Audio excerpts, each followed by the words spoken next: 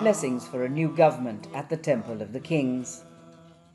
Sri Lanka's new cabinet was sworn in by President Gotabaya Rajapaksa in the audience hall of the sacred Temple of the Tooth in Kandy.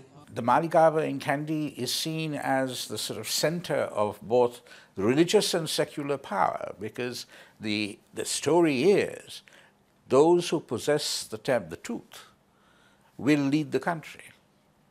And there is all of that. So yes, a very strong symbol of the primacy of the Sinhala Buddhist majority. 74% of Sri Lanka's 22 million people are Sinhala Buddhists. A large number of them voted for the Sri Lanka People's Front Party, giving it 60% of the votes.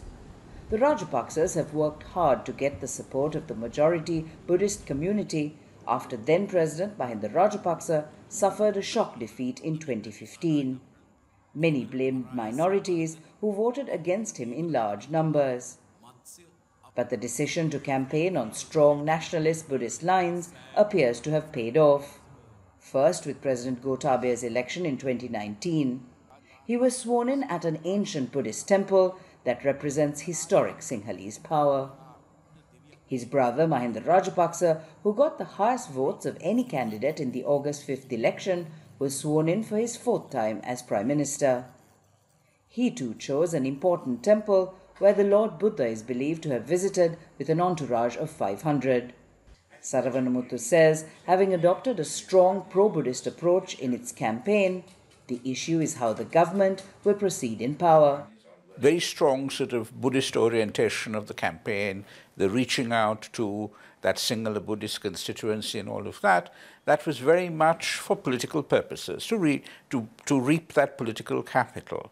Once in government and with the very secure majority that they do have, the question is are they going to advance this to such an extent that everyone else is going to be ignored or permanently made the second-class citizen or whatever it is? I suspect not. Minorities in the country will be hoping he's right. Aljazeera asked people in Colombo about the new government. If they can't do, I don't think there is anyone who can do. I'm fed up with everything, so everybody is the same, so we can't expect good thing from these people. I voted for this government, and like me, all the people who voted for them expect a better future. 28 cabinet members and 40 state ministers have been sworn in. The Rajapaksas have acknowledged the critical role the Sinhala Buddhist majority played in their return to power, and Wednesday's swearing in is a nod to that support. But analysts say the government must serve all Sri Lankan communities to take the country forward. Minelle Fernandez, Aljazeera, Colombo.